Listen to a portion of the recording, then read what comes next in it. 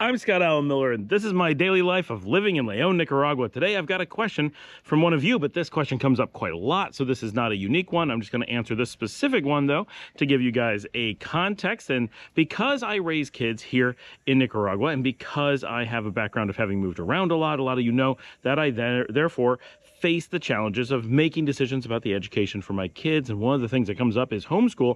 Is that a good option? Is it something that makes sense? And how do you deal with some of the obvious limitations of that? And so we're going to talk about that today. We got a specific question about it, but I'm going to do my best to answer. And as a very general people who are living abroad, so this is not a Nicaragua focused video per se. This is about socialization, integration into society, and how homeschooling may play into that, especially as if you're an expat who has kids or potentially has kids moving abroad, and their education is something you're going to be thinking about heavily and potentially worrying about. So I want to touch on that topic. Let's get to it right after the bump.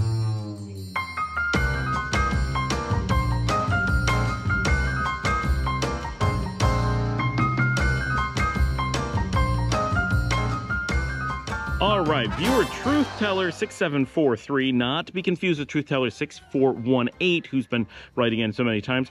My wife and I are thinking about it. We are Canadian. We also have a 5-year-old. We're thinking about homeschooling our boy. Just wondering about private school too, just to help into integration into society. My wife's trilingual, but I'm English only, working on my Spanish. You should be working on your French if you're Canadian. Isn't there like a law about that? Joking. Liking León for its proximity to the ocean and cost of living. Also, I've heard that the city is well educated with great schools. Are you homeschooling? How are you educating your children? Great show. I'm subscribed. So awesome. Thank you.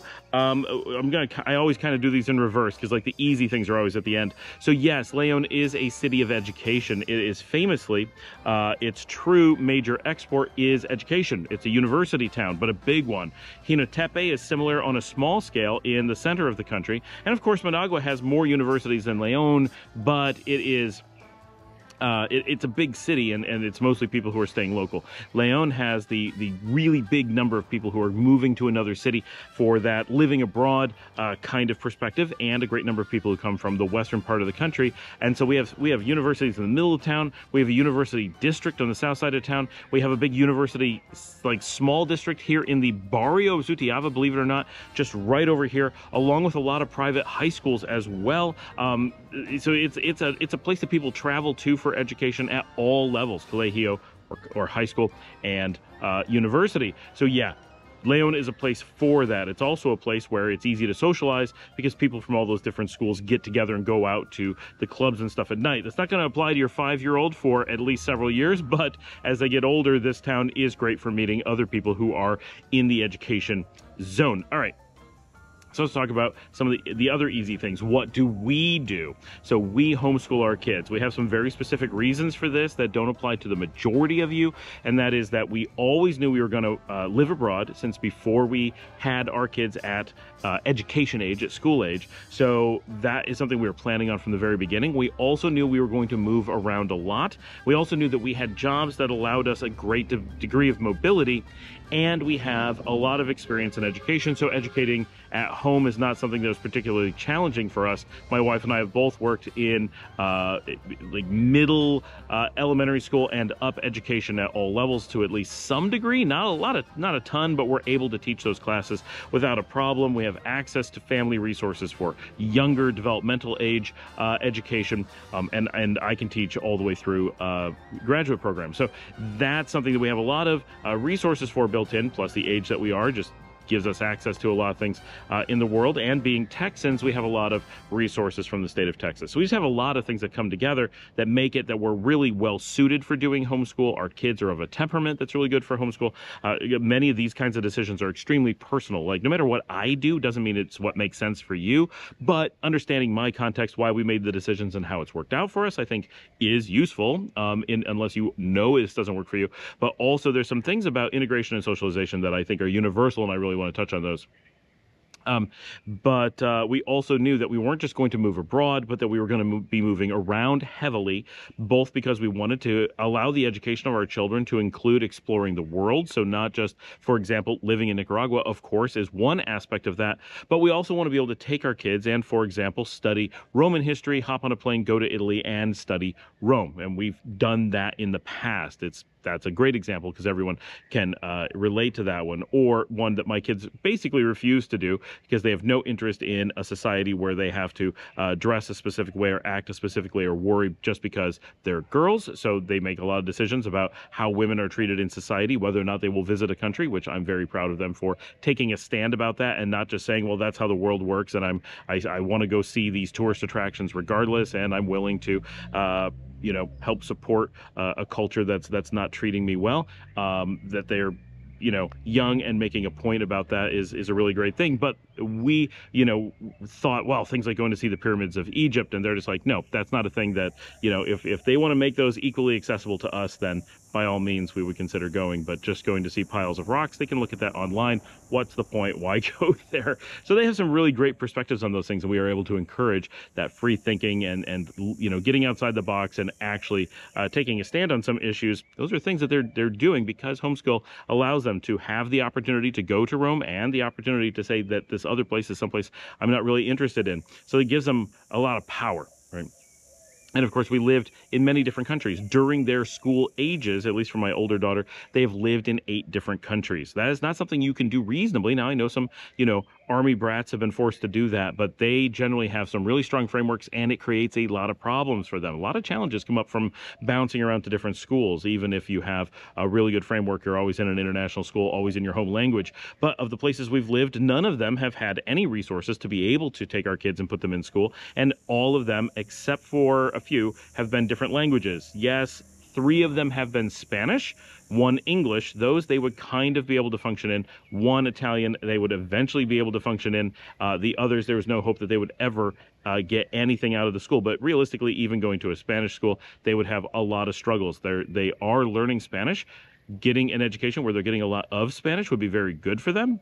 But ultimately, not being fluent Spanish speakers, especially when they started school, now, yes, they could potentially attend a Spanish language school, a school that teaches in Spanish today. But if they were to have started there, they would have been at such a huge disadvantage because none of the schools had any resources to teach them Spanish. They expected people to know Spanish already, and they have no accommodations for someone who doesn't speak Spanish to be in those schools. So my kids would be thrown in, and we, now we speak Spanish, but when they started, we did not. So we had very few resources to help them at home. They would have been put at a major disadvantage with school being something that they would not have integrated. They would not have gotten an education. Eventually, yes, they would have learned Spanish, and eventually, yes, they would have been years behind and started to catch up.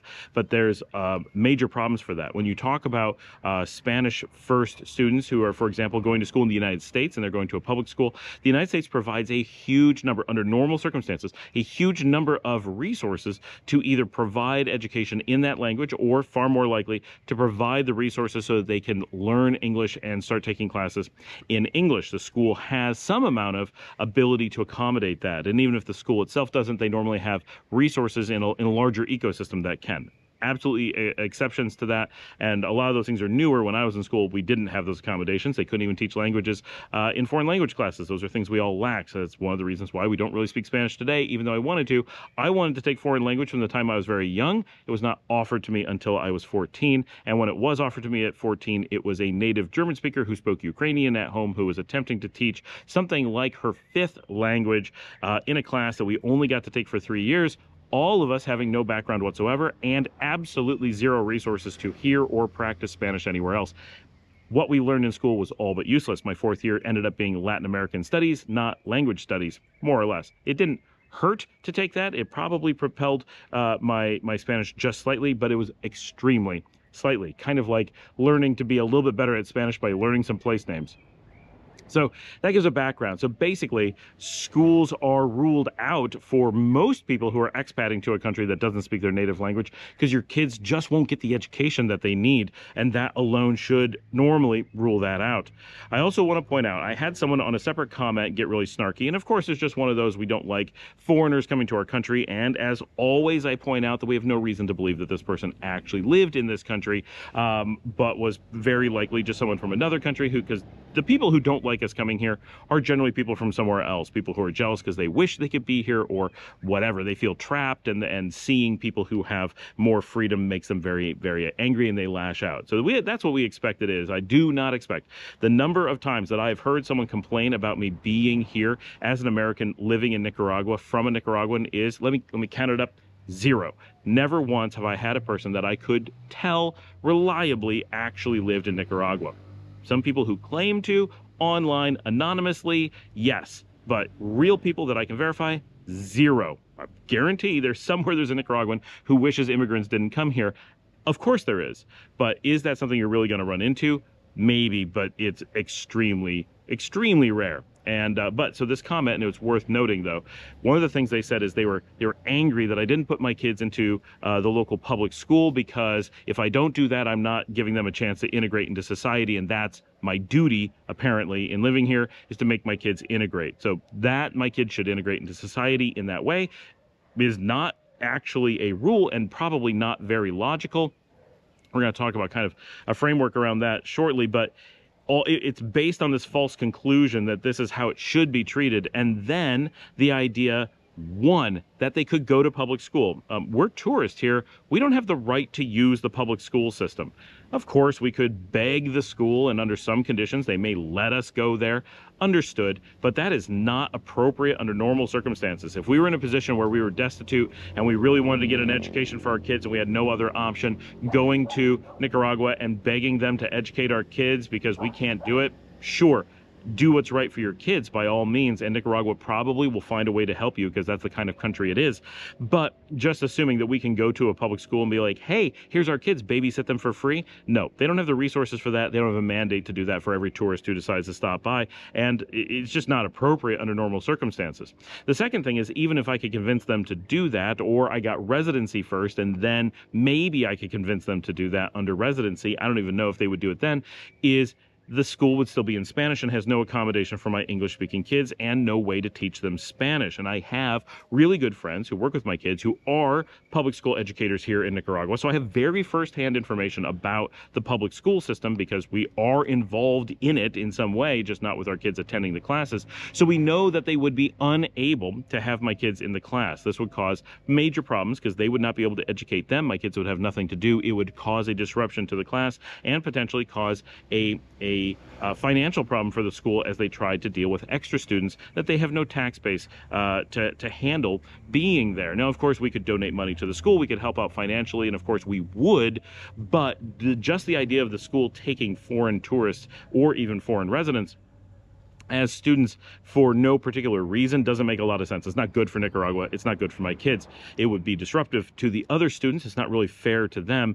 It's not really fair to my children either. And very importantly, at the end of the day, the idea that going to a place where you don't speak the language, sitting in the class, causing disruption, and having an absolutely unique experience, different from anyone else in the world, different from normal expats, different from normal world travelers, and different from Nicaraguans, would not in any way move them towards integration. It would actually teach them that integration was out of their reach and exacerbate a problem, in my opinion, rather than assisting in it. I understand the desire for integration where possible, and I promote it as much as is reasonable, but this is not a thing that would be on the path to that at all. And that actually is a important point, I think, about what we're going to talk about. So what people tend to, and I just read what was written as a question, most people, when you're talking about homeschool, start talking about, well, they're worried about socialization and integration. And before I go into homeschooling, I want to give a little bit of my own background of my own education. So I started K through 8th going to a private school in upstate New York. It's a very small school. I had the largest class, actually, that ever passed through the school, and we had a class of 18 students. Most of the classes were under 12, and many of them were only like 5 to 6. Even with 18 students passing through, my class, setting the record for the largest class ever, only graduated 1. Now notice I left by age 14, so I was not in that group at the end, but it dwindled quickly from 18 at our peak down to 1 at the end. By the time I left, I think we were around 11. That's a really small school, and very importantly, it did absolutely nothing to integrate me into society, into New York culture, into anything. If anything, that school was designed to keep us apart from everyone. So just going to school, and importantly, the types of schools that are open to foreigners when traveling to different countries, private ones, very rarely are actually designed towards integration. They're actually often designed towards anti-integration. That's not always the case, but it can be, and you have to assume that any given school is not actually going to be providing this integrating cultural experience. That's rarely a goal that they're given or a mandate. It just doesn't really make sense, because why would someone actually be looking at that from a private school? No, the purpose of their school is to somehow give them an advantage, and part of that advantage is probably not just integrating. If you're just going to integrate, just don't bother. But it's also important that just by doing something or being someone different can keep integration from happening. And to some degree, that's just something you have to accept. Now, I did switch to public school at age 14. I spent my entire high school age, 14, 15, 16, and 17, in public school. And I went to a pretty good public school, and I'm very happy with my experience there. So I have no qualms about that. They were a great school from an education perspective. However, I think it's really important to point out that in no way did I feel that, other than exposing me to what public school meant to other people and knowing the extent of what integration actually was, do I feel that public school actually helped me integrate into society in some way. I'm not saying it hurt or that they tried to set me apart. No, it's not at all what I'm trying to say.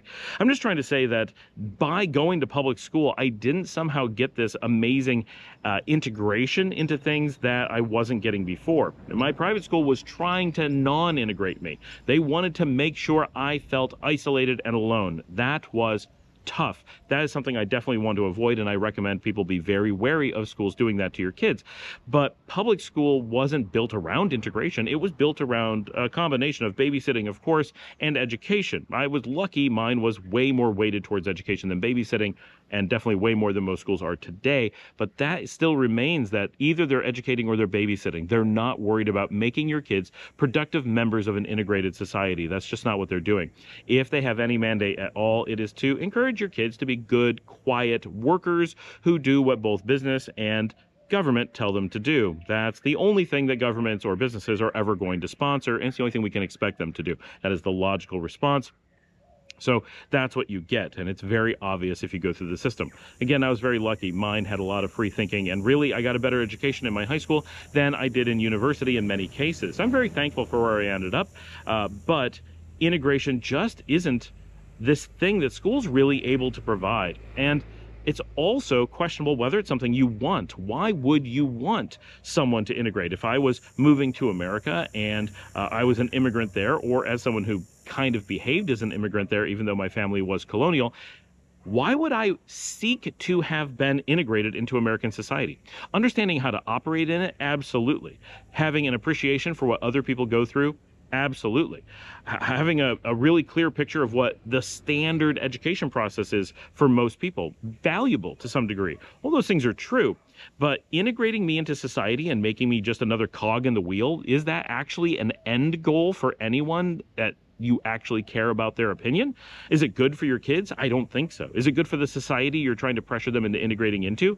No, probably not. It's not a win-win situation. When I went on to work, I worked across a huge number. I've done some videos about places that I've worked, and I've had the ability to work all over the United States in an unbelievable range of different careers, and work in some of the top echelons of American business, including at multiple of the world's largest companies, in some of their absolutely top roles, and as they interface with top roles of government, and now I work internationally at the top levels of government and in business still. And one of the things we always noticed is that the people who are integrated, they tend to be working in McDonald's. They tend to be working in a factory. They tend to have very boring, low-paying jobs where we tend to then look at them and say, well, I'm not super proud of where they ended up. Not that there's anything wrong with those jobs in any way whatsoever, but they're jobs that tend to be low-paying and are not things that people are going to go out and brag about at a society level. Again, just being a cog in the wheel is perfectly fine. I'm not encouraging people to look down on those roles. Anything but the way that I want people to look at that. But when you're looking at, well, who's the top performers? When you get to the highest salaries, when you get to the highest levels of responsibility, when you get to places that you're really bragging about or no longer bragging about the work that you do because you can't really talk about it. When you get into those roles, one of the things I always found is that the people we were working with, none of us had a shared background. Everybody's story was completely unique. One kid was an army brat and moved from place to place and had no shared experience with anyone. Someone else was from a different country where their educational process was utterly different than the one that we had. Someone else went to private school. Someone else was homeschooled. Someone else was public schooled. All those things were represented. What thing they went through in that standardization process, where they did it, none of those things were applicable. What mattered is that they were able to think critically and had a good education, whether formal or informal, whether they even went to university or not relevant. And honestly, when you're working in the absolute top 1%, when you're making the really high salaries, your job is about performance. They don't look at your education. I could have skipped high school altogether and still gotten that job. They would never have looked into it because a job that's taking it seriously never will. By definition, if they look up your education, they're not looking for performance, and therefore they're not even in the top 50% of jobs. They're in the we're just putting a butt in the seat kind of jobs, and they're looking for some kind of basic cover their butts to explain why they hired this particular person because it's a visible criteria. But companies that actually care about turning out results, all they care about is results. Results are results. You don't look at other things when you want results. That's the nature of results. So one of the things that just really got driven home, working on Wall Street, working in hedge fund row, working with governments, is that all the things that people push as standard, as integration, as this is what everyone does, you have to have a degree to do all these things. All those things fell away as you got into those competitive roles. And so because of that, I'm strongly encouraged that I don't know that going to a program that's likely to integrate you even has benefits for you professionally, let alone culturally. And do you actually want to be integrated in that way? So I live in Nicaragua, and obviously I'm not integrated, but I do push the idea of being integrated into the society that you move to strongly. I'm not here to promote the idea of coming and living in an enclave and pulling a piece of society from somewhere else and choosing what you want and then living in Nicaragua, but not in Nicaragua. No, anything but. I love Nicaragua, not just it's a great country, but I love the people and the culture and the restaurants and going out and being a part of things. I want to be integrated in so many ways. But the reality is, and this is just a truth I and you have to live with, is that we will never be Nicaraguan. That's not going to happen. Not for me, not for my kids. My kids have been here already to some degree for 9 years, 3 years completely solid. But they first came here 9 years ago. To them, Nicaragua is part of their mindset. I mean, my youngest was learning how to swim when she first got here. She was only 4 years old, or turned 4 years old when we moved here. I'd have to do the math separately. So they were very young. Nicaragua has always played into what they see as a worldview. But no matter how much that's true, even if they attended public school, they would never even start to be integrated for a lot of reasons. One, they're business owners here. They are clearly not Nicaraguan. Their background comes from somewhere else. Their initial first language is English. Yes, they're learning Spanish, and they're doing their best to learn it better and become fluent, and they want to be able to act as integrated as possible in society. But as possible is a really important word here, because there's absolutely no possible way that they're ever going to actually integrate. And so doing a bunch of things to harm their future and potentially harm their childhood, not that going to public school is harmful, but for my kids to go to a public school where they don't speak the language, where they're not getting the flexibility and advantages that we're able to give them through homeschooling, that would harm them. They would hold them back academically. It would hold them back socially. It would potentially be mentally damaging. It would be an extremely stressful thing, and it would cause them to spend their childhoods away from us and in a less flexible way for no reason. It would simply harm them without any actual upsides. Or the only potential upside would be having a relatively deep understanding of what other people have as a high school educational context. They wouldn't know what it's really like to go through it, but they would have a little bit better of a context for that. It's worth noting that in Nicaragua, an incredibly high number of people don't use the public education system. Now, homeschooling, all but unheard of for the Nicaraguense. But what they do tend to do is use private schools, whether religious ones or just purely educational ones or government ones or whatever. Private schools are the kind of goal. It's seen as a thing that you want to do, which means that even Nicaraguans seeking to have advantages for their kids, and this includes people who are just barely looking at maybe skirting the lower end of middle income. That middle income zone immediately starts sending their kids to private school because it provides a big opportunity for them in flexibility and education and all kinds of things, and hopefully in many cases in English. And some even go out and get private classes. People that are on my show all the time, their kids go to private school and take private English classes on top, because those are things that are very difficult to get in a school setting and are very important for flexibility and future job and career opportunities. So those are things that they go out and make an effort to get separately. And all those things technically make them struggle to integrate as well. Now, of course, being Nicaraguense means that to some degree, they just are what you're trying to integrate with. It doesn't matter what their experience is. They are Nicaraguense. And you could say the same thing about me growing up in Western New York. I was born there. I'm a New Yorker. My family first came to New York around 1619. Been there ever since. Now, some of my family moved away, some moved back, but the point is, we were one of the founders of the original Dutch colony before the British came and colonized us. And I'm still from that place. That long history. You could say, well, whatever it is that I am, that's what people need to integrate with in Western New York, and that's kind of reasonable. But growing up there, I always felt like an outsider. Not necessarily because I went to private school, but that didn't help. But it was just a place that I never felt like I really fit in. And you can see why, living in Nicaragua, I do feel like I fit in at least much better. And so that's probably, I just wasn't a good fit for what the culture was like. Don't get me wrong, I love Western New York. I love where I came from. It was a great place to grow up. It was very safe. The weather was terrible, but there's a lot of good things about it. Amazing food, really interesting culture, a lot of dynamic life experiences that you really don't get very many places. I think it's one of the best places, maybe the best of the United States, and it's one of the most overlooked. And that's one of the things I love about it. It's a region of the United States that has no tourists. And so we had our own experience that was very much our own. We were not globalized at the time. And while I'm a big proponent of globalization, it's an entire aspect of life that often is unavoidable today. And growing up in Western New York gave me, as an adult who is stuck being globalized and doesn't really have any way to escape it, it gave me a childhood that was very different from that. And so I got two really unique experiences from that. That was really important to me, I think.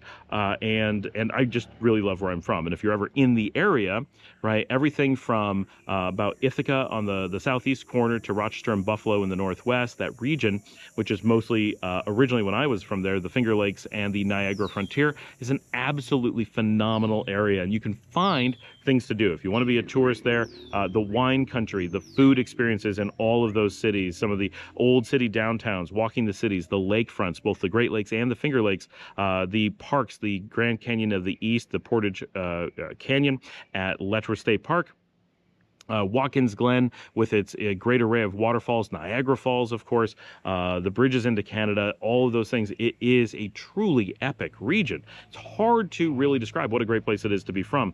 But even having been born there, raised there, lived there my entire life as a kid, I never felt like it was my place, really, in the way that I do with Nicaragua. So sometimes the idea of integration sounds really good, but it's hard to actually define what we even mean by it. And even if we know what we mean, does it actually represent a value in most cases? So integrating where you live, like here in Nicaragua with my kids and my family, doing what we can to integrate in society, being good participants and good members of society, where we're understanding people's position, where we're trying to speak the language, we participate with people in family events and cultural events, and that could be at all echelons of society, whether it's, oh, we're going to the big, government like Revolutionary Independence Day party. Okay, great, we're going to do that. That's like this entire society thing gets together. Well, we're also going to go to like our city-wide, whatever parade for the saint of the city. Great, then we're doing the city thing. And we're going to go to, our local town or barrios like block party or, throwing a concert thing just because we're just getting together as society. Great, we got this thing. And then we got our local group. Every week we get together and go to this bar, go to this concert or whatever. Okay, we got this. And then we have friends and family and they're going to have a birthday party or their kids are throwing a party. And we go to those things and we get involved and we try to be, normal members of society. Now, obviously, we're always going to stand out. And that's one of the things you just have to accept. You're always going to be that foreigner who's trying to be a part of society. And the people who've done this, who've been really successful at this, have been quite successful. I know people who have lived here a long time. I'm just moving the camera and trying to get a little bit better light because I just had to reset the one completely died and I moved on to the secondary camera. Some people have done this, they've lived here for decades, and they really, they speak Spanish fluently. They get to know so many people. But we know people, right, who've lived here for extraordinary amounts of time and have really learned the language and really gotten to know people, and they know people everywhere, and they can walk in anywhere, and everyone's friends, and they're great members of society. But are they integrated? Are they in any way really blending? And the answer is no, not a single one of them. It's not the case. And I don't think that that is a valuable goal. I don't think it makes sense, because it's not reasonable to think that you can, and there's no actual reason to see being confused for a local as good as being a good member of society. So there's a difference between integrating and having a shared experience to the most extreme degree, and simply being a good member of society and being beneficial to society and being someone that not just the government wants or your city wants, but that your neighbors wants and your friends want. Then, of course, and we mentioned this, integration itself isn't a goal. Your goal is to do what's best for your kids, what's going to make them healthy and happy and successful. And healthy and happy come first. Success is very arbitrary as a designation, but these are really important things that you need to consider. Is integrating your kids into society something that, one, can even be done, but if you make the effort, if you make the attempt, is that going to be good for them in the long run, or are you just giving them disadvantages? Because really, that's what we may be talking about, is not doing something to make your kids great members of society. Being integrated doesn't imply that they're going to be better members of society.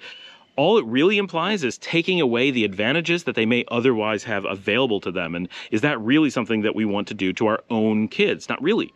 Everyone, right, wants to do the best thing for their kids. They want to have a way to give them the best leg up on the competition, to give them the most options in life, to give them opportunities and flexibility so that when they grow up, they can feel safe and secure, but also have the ability to choose what they want to do and go out and do those things and not be limited by what their backgrounds are any more than absolutely necessary. We are all limited by our backgrounds, and everyone is, right? There's no one who isn't, but some have much more limiting backgrounds than others. And just by the nature of, and I'm going to guess, the majority of you having kids and making this conversation are holding U.S. and Canadian passports. Well, if you want your kids to integrate into Nicaraguan society, there's only two things that really make it a huge barrier that you can actually change. One is that they're currently carrying powerful passports that allow them to move anywhere in the world. This alone means that nothing that they ever do in Nicaragua is going to be an equatable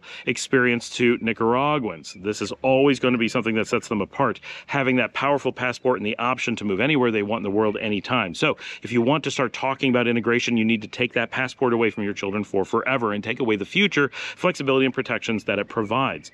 The second is income. The majority of those coming from foreign countries have both the right to earn foreign income. You'll have to sever that in some way, and they generally have an amount of income that is vastly in excess of what normal Nicaraguans would, that we would be integrating with, because that's an important thing. Are you integrating with the upper echelons of society? Are you integrating with people who are at more average income rates? Well, if you want to do that, you have to lower their expectations to be capped at those income rates. Those are terrible things that are forced on Nicaraguan society. Those are terrible aspects that we all wish we could change. At least we sure hope that you want to be able to change those things, but they're not within our power to snap our fingers and fix. If they were, they'd be fixed already. But if you want your kids to integrate, how are they ever going to integrate if those completely life-defining aspects of Nicaraguan society cannot be also hoisted upon them? One, I don't even know if you have the ability to take away the advantages that they have, and you would never do so if you could. So that sounds like an absurd example, but the point is that in order to start to integrate your children in any meaningful way, you would have to cripple the advantages that they have. And that would also put them in a really terrible position, because they will never pass for a Nicaraguan. So they will always be at a disadvantage if all other things are equal living in Nicaragua. Under normal circumstances, all other things are not equal, and they have massive advantages over the average Nicaraguan, which is unfair, but it's not something we can control. But if you took away, if in theory you took away all those advantages and all they were was a gringo child who grew up in Nicaragua with a Nicaraguan education and Nicaraguan income and Nicaraguan passport and Nicaraguan right to work and only speak Spanish, and you take away their English. Well, some Nicaraguans speak English, but you never speak English at home, so eventually their English decays, and so it starts to have a strong accent, and people start to mistake them as a non-native speaker. Once that has happened, then you could start to see what integration would actually look like, except because they would be visibly, under 99.99% of circumstances, not from Nicaragua. They would always be targets for gringo pricing. They would always be targets for, people not wanting to give them a job because they want to give it to a Nicaraguan. All kinds of things would happen even if they were Nicaraguan. So that doesn't really make sense. It would hurt them so much. And it's all just really a thought experiment. Obviously, it's very hard to do those things, and you wouldn't do those things. But because you wouldn't do those things, why would you also send them to school if sending them to school didn't carry some very specific advantages? Clearly, integration on its own is not an advantage where it doesn't make sense. We use integration as kind of a tool to try to convince people to not do the best thing for themselves and for their offspring, but that's not healthy, right? And no one's going to benefit from that. Nicaragua's not going to benefit from that. You're not going to benefit from that. Your kids are not going to benefit from that. What they are going to benefit from is doing what they can to gain an important contextual visibility onto Nicaraguan society, to really understand where Nicaraguans are coming from as best as we can, right? As foreigners, we're never going to have that complete visibility, but we can get a lot better at it, especially if they're growing up here, especially if your son is 5, he has an opportunity to really, really understand Nicaraguan society and simply do so like a Nicaraguan who is leveraging a bunch of advantages, having the advantage of another citizenship, advantages of a higher income, advantages of speaking English natively at home, advantages of educational flexibility that go to the most extreme levels of Nicaraguan society. Leverage those things, but certainly have them participate with local friends. Be a member of your community. Go out and do things with locals instead of finding expats and isolating yourselves or your kids and their friends into groups of expats. Make an effort to don't cut off the expats. Every Nicaraguan kid is like, I'd love to meet some expats. That'd be interesting. That'd be fun. Let's do that. That would be different. Don't make your kids different in that way that you're avoiding expats, but also don't make them cut off from Nicaraguan society. So the thing that you need to do is become a member of your local community, right? Go out and attend functions, go to events, get to know other parents, and figure out how kids interact. Now, a lot of times kids interact by running around on the street and just playing organically, and that's very tough for someone coming from North America to internalize that that's something you can safely do, and that is done the world over, just not in North America. North America is so completely opposed to children going out and socializing naturally, but that is what kids still do, and especially in places like Nicaragua, you got to let them do that or they're not going to be able to integrate. Now, something that would, as an example, be a good way to go. I have Marcella from my show. She lives in a very nice little gated community in a very non-expat. Now, I did talk to someone who said, oh, I know an expat who's been there for over 20 years, 30 years in Ciudad Sandino. That's picking a town like that where there aren't many expats around, where you're not going to see other expat kids, and moving into a cute little middle income, middle class gated community, get a house the same as everyone else, look the same as everyone else from the outside, drive a normal car the same as everyone else, shop in the same places. You can even go so far as really working hard to integrate the cuisine that locally, like what do people normally eat? Okay, grilled chicken, rice and beans, that's going to be a really common dinner. Right now I'm vegetarian, so it doesn't work for me, but you could adopt a lot of those things at home and, change your breakfast. Are you doing bacon and eggs and toast? Well, change that up. Make it eggs and gallo pinto and queso frito and maybe some Maduro when you feel like going that extra mile. Get those kinds of experiences as part of your everyday life. Live in a little community where you're the only expats. Have a gated community where you feel really confident letting your kid just run out. Maybe not when he's 5, right? Be reasonable. But when he's 7, right, teach him about road safety. Make sure he's wary of cars. Don't integrate with Nicaraguans to the point where he gets run over because he didn't look for cars. That's a cultural thing that you do not want to copy.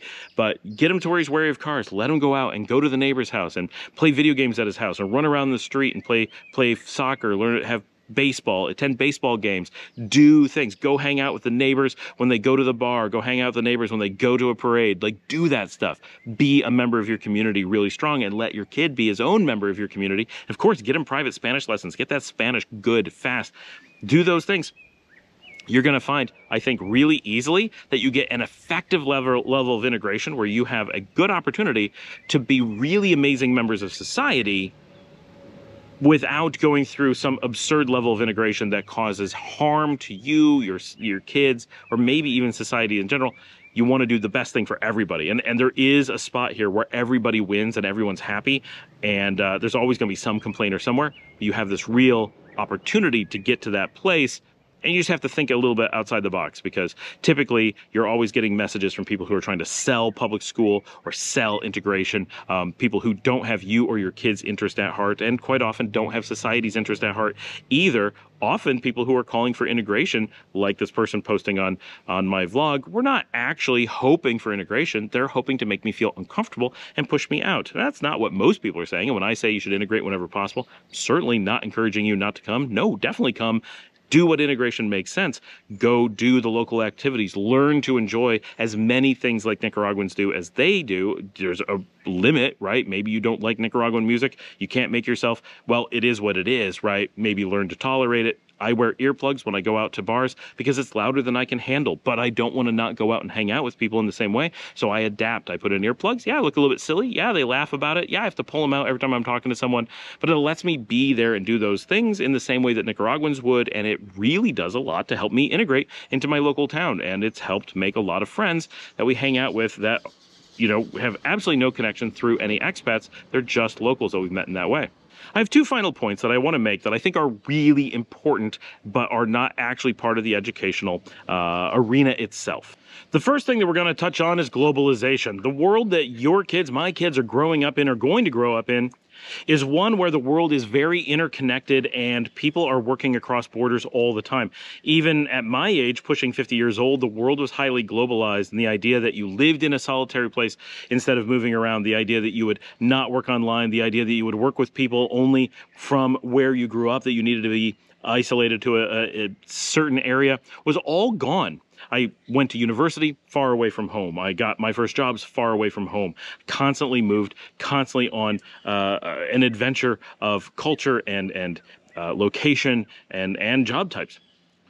In the future, this is only going to accelerate. People may not have to physically move as often as they used to, and this will allow that some amount of individual cultures in different areas will carry on and fight some of the globalization of culture. But the idea that the people you work with, the people you interact with over much of your life are going to be from only the same integrated culture that you grew up in is gone and should not be expected in any way, and should not have been for quite some time. So if you have a child today who's going to be entering school, doing so with an eye towards integration, while that potentially has a lot of benefits for socialization and getting to know where they are and just being a good citizen of the place that you're in as much as possible, of course, every time we're going to say that, but doing so because it's somehow going to be beneficial to their long-term career or job options or their ability to function throughout different roles in society, I think is misguided. I think it actually hurts them more than anything. Having a diverse background is going to be the most beneficial thing, the best education, the most ability to leverage your interest by homeschooling, for example.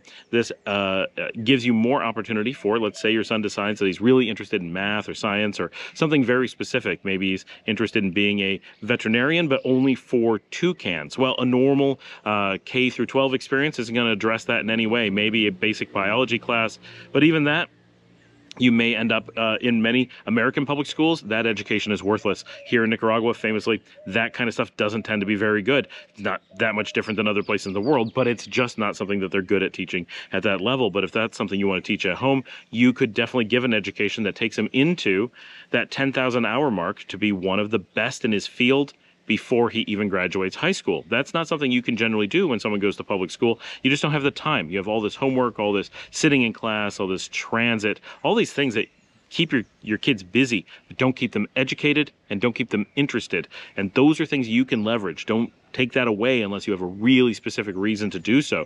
But globalization is going to change the game completely, and it really has already totally changed what we see as beneficial and not beneficial to someone's education.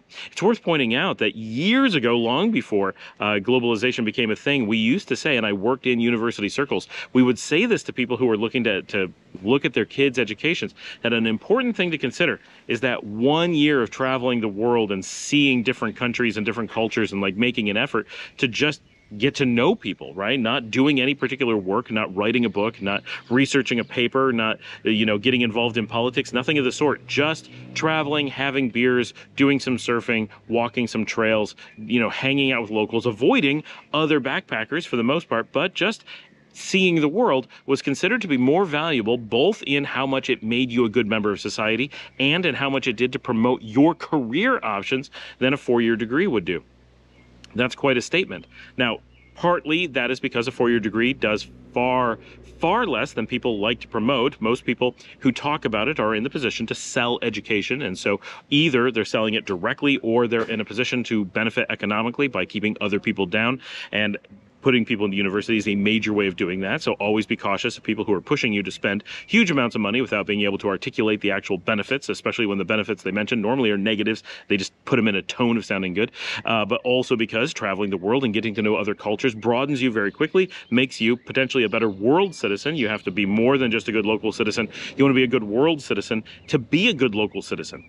One of the most dangerous things that you could have is someone who only gets local integration and nothing else because they get skewed and crazy ideas from, one local teacher who decides to tell them something crazy about the world, and there isn't necessarily any course correction, and you end up with wild results. There's reasons why education can be really beneficial or really dangerous, because formal educational institutions have a tendency to isolate students and keep them from broadening their minds. Travel is one of those things that's very difficult to do extensive travel, live abroad, travel abroad, and not get exposed to a lot of things. You can't keep yourself isolated very well. So it's one of the reasons that we push for living abroad, or at least traveling heavily, because it really does a lot to fight isolationism, xenophobia, educational gaps, racism. All those things tend to fall away when you get out and see the world for what it is and realize that people are more alike than not alike, to know what differences in cultures actually mean, how different systems that you think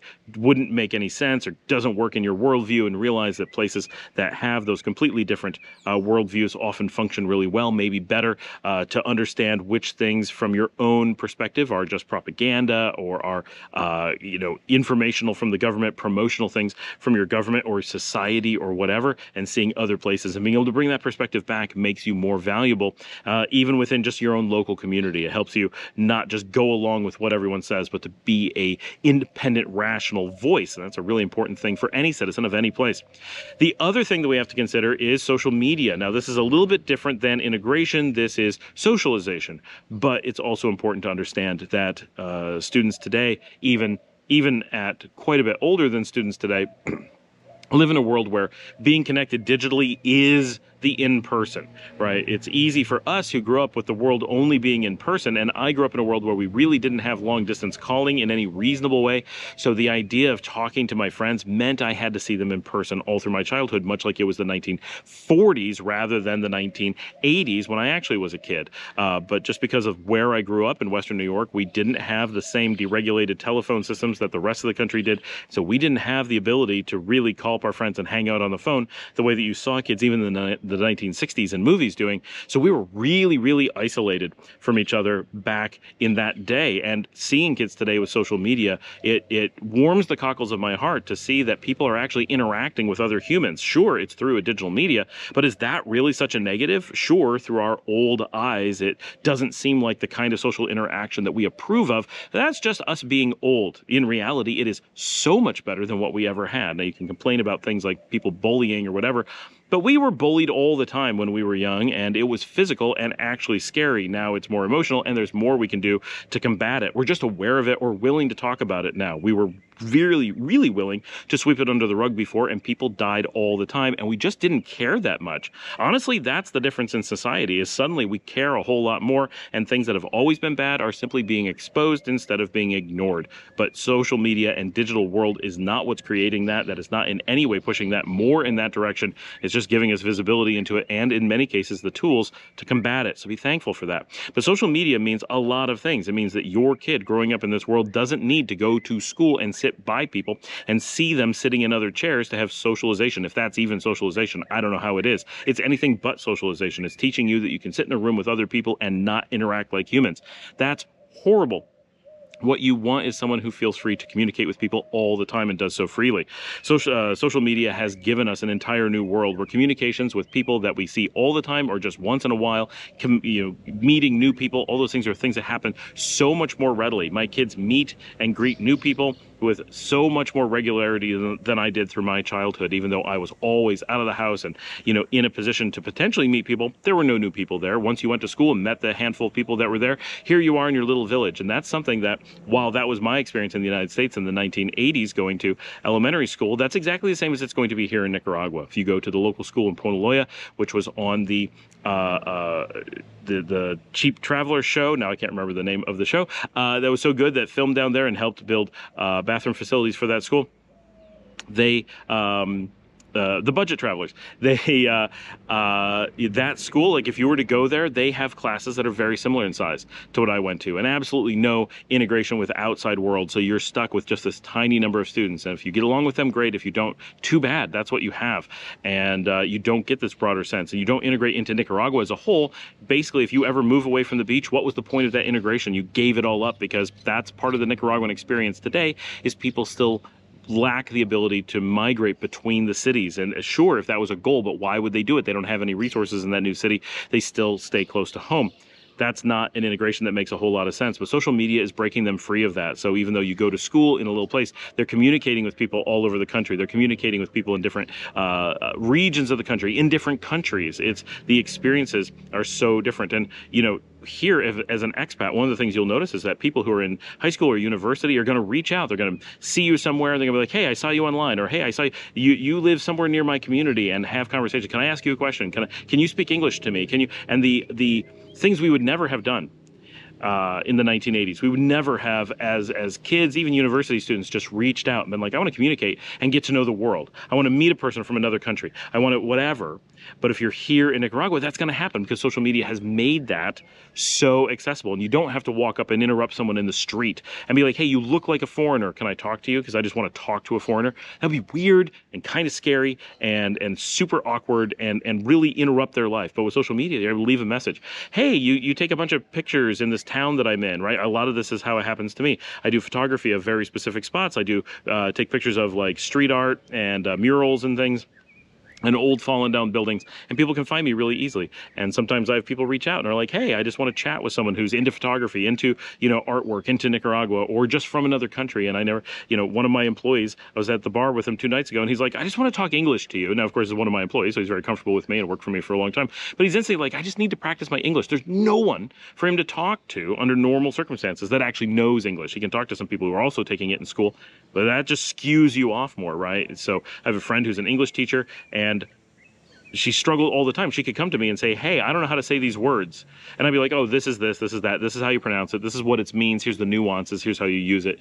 And she would go back and be like, that's what I thought. But all the other teachers who have more experience than me tell me I'm wrong. And the official policy being pushed down is to teach wrong English, because there's no actual English speaker to be an authority and say, you're not speaking English. Right, so they're just making up their own thing because they're the person who's been there the longest. So who's going to contradict them? Because it's just the school system. Those things are really dangerous. Social media is fixing so many of those things. It's giving access to people who didn't have access before. It's lowering social barriers, and it's allowing people who otherwise would be physically isolated. We, as humans, are typically physically isolated to, at best, our local community, and many people to our homes. And with social media, your children are able to grow up in a world where they will probably never lose contact with the majority of the friends that they make. They will understand what's going on in other people's lives. They will communicate with them, and they will have a much larger social group than we ever did because they're physically able to do so. The ability to be social, the ability to have friends, the ability to communicate, the ability to share ideas is so much better. And a lot of people have argued that the benefit to traditional school is providing these things. And there's twofold here. One is I feel 100% confident in saying that that is absolutely in no way whatsoever something that school has ever done. School, as it is normally done with the formal classrooms and someone talking to the students and you all sit quietly, it couldn't be more antisocial and more designed to not allow you to do those things. Of course, there's exceptions where there's teachers that are like, let's all talk, let's all communicate, let's be social, but that's the exception, a very rare exception, not the rule. It teaches bad socialization. It teaches just shut up and listen to people. No one should want their kids to be those kids. You may want everyone else's kids to be those kids. That's why school's so popular, because you want everyone else's kids to sit down, shut up, and do what you tell them to do. So we all want to push school because it's good for us as long as it's not our kids. So think about all the people promoting school. They're not looking out for your kids. They're looking out for themselves. But you need to look out for your kids and say, wait, I don't want my kid to be taught to be a Muppet who has to sit quietly and listen to what they're told and not speak back and not form their own ideas. And if they do form their own ideas, okay, but keep it to yourself. Don't share it with people. Then you're a troublemaker, or then you're talking back or whatever. Make sure that they just shut up and take the abuse or take the misinformation or take good information, but not vet it. So that's what they're taught. That's how school is presented.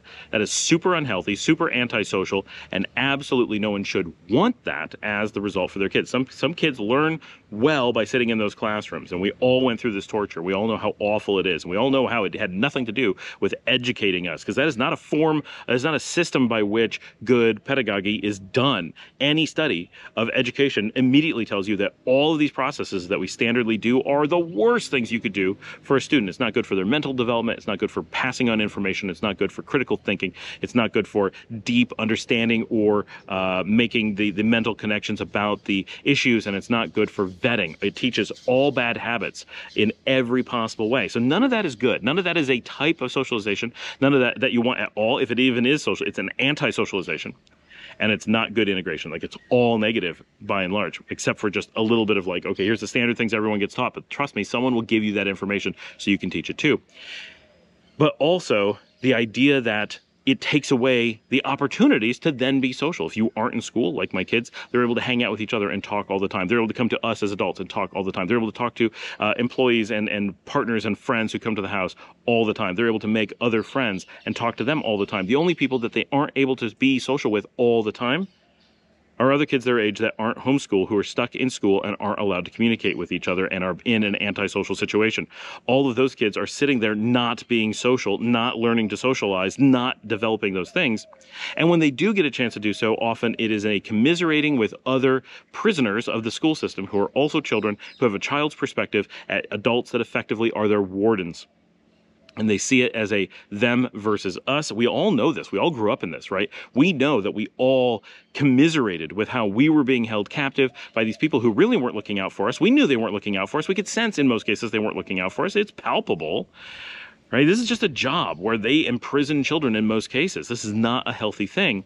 We all feel it. And then our social interaction is one of the same sense that prisoners have. Well, that's them imprisoning us. We want to figure out how we can get away with things. How do we do less? We didn't agree to any of this. It's not in our interest. We have no reason to participate and want to participate and be good participants. And that's actually the healthy reaction. But it's not a healthy situation where that's how you're growing up, having a children against the adults, because when they become adults, it doesn't make sense anymore. And now they've moved the barrier and they see themselves as the enemy, and their worldview doesn't hold up well. But if you socialize in a more healthy way, our children spend the majority of their time interacting with adults and get treated much like adults most of the time. And that gives them a chance to have better social interactions and learn to interact in a much more mature way. In a much more advanced way. They use much more advanced language. They're expected to speak like adults, not to speak like children. And it's really noticeable how little effort it takes for them to socialize so much better. And you put them into situations where they're hanging out with adults. Yes, other kids are good at sit down, don't make a sound, and stay unnoticed. right? Other kids that I know, they're really good at sneaking around and getting away with things because it's us versus them. My kids have none of those skills, which admittedly it would be nice if they learned a few of them. Sometimes they need to get away with a few things. But in general, my kids interact like adults. If they want to do something, they argue for it. They provide logic and say, here's why they should do it. If someone says something they don't think is true, they question them on it. They vet their sources. They make sure that people aren't just allowed to say anything that they want and get away with it. They're going to call them out on it, as they should, as every good member of society should, when you let people just run roughshod over other people or you. It empowers them to do more of that. But if we as a society constantly call people out, point out when people are giving false information, point out when people are acting badly, point out when people are being bullies, point out when people just aren't checking their sources and need to, we'll all benefit. This isn't something that just benefits your kids. This is what being a great member of society, not just Nicaraguan society, world society. Everybody wins except for the people that you're pointing out aren't doing those things. And we don't really care about them because they're doing bad things. If they want to be someone we care about, that's their choice. Thanks for joining me. Like and subscribe. I hope that this was a helpful, long-winded look at why I think homeschooling, when you're able to do it well, is a really good and important option. And not just in spite of the reasons that people often say it's bad, but because of them. It's not in spite of the socialization, it's because it provides better socialization. It's not despite the integration, no, it's because of the better integration. It's not despite the education, it's because of the integration. It's because you want to do the right thing for your child, your children, and you want them to not only benefit most, but then have a mindset of doing the best thing to give back to the society that enabled them, that empowered them, that invited them to be a member therein. And that's something that homeschool can do. And it's up to you to do homeschool well for them. But if you don't leverage that power, that is a huge benefit for your children and your family that you may be giving up. So I encourage you to take a very hard look at why a private or public school might be beneficial for you, but with a critical eye towards not letting a sales pitch convince you that it carries some benefits that it probably doesn't. If you'd like to support the channel, you can buy me a coffee at buymeacoffee.com/Scott Allen Miller. You just go on, throw in a credit card. It's a very well-known site. And that comes directly to me and helps me pay for the cameras and the microphones and all the things that we need to do this show, and the computers and the software, and it really adds up. I really appreciate it. We've had so much outpouring of response, of support this week. It's been an amazing week here on the show. And of course, we've had a few little negative things, but even those have prompted so many positive things that it's been really fantastic. So I thank you all for being members of this amazing community and just the great interactions that we have, and that I get to look forward to every day to reading the comments rather than dreading it, as so many people who do this do. It's easy for this to be a job that really beats you down, and with the audience that I have, it really is not. It is a blessing to get to do this, and I got to speak to several of you on the phone today, which is absolutely amazing. It was so great getting to know you guys. You guys obviously know who you are, and thank you for that. If you'd like to help